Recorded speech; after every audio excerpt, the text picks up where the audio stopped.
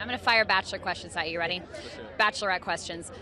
One, who do you want as the next Bachelor? I know we don't know the outcome, but if you were going to pick, who you guys picking? I think Peter's super cute. I think he'd be a good Bachelor, right? I got my eyes on you, Peter.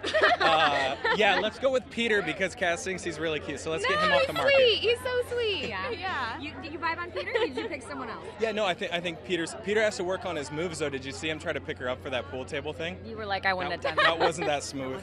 Okay. But he could get there. Who's your pick for Hannah? Oh, jeez. I honestly think there's a group of 4 or 5 really solid dudes that are like good for her. I don't know. I like her dynamic with Jed. I like her dynamic with Tyler too. So. Some people were comparing Luke P to you, saying you guys look alike. Do you see that? Ooh, I don't know. I haven't met Luke, but yeah, I don't know. Well, what do you think he's got to work on? He's really villainizing himself on the show. Yeah, he's made a lot of mistakes. Don't get me wrong. But the show is all about staying true to yourself.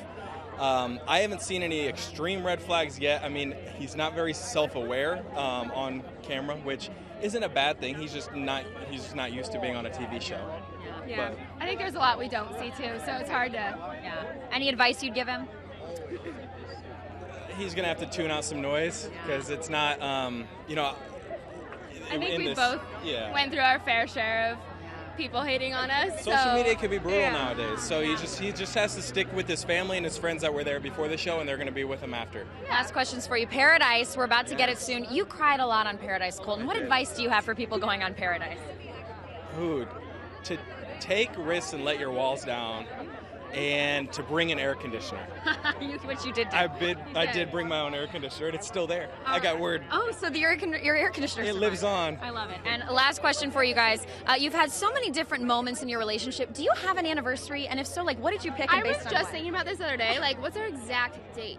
We go back and forth. I think November 17th. Can we ask you though, would it be the moment she stepped out of the limo, or would it be the finale in Spain with us? You go finale. That's what I was saying.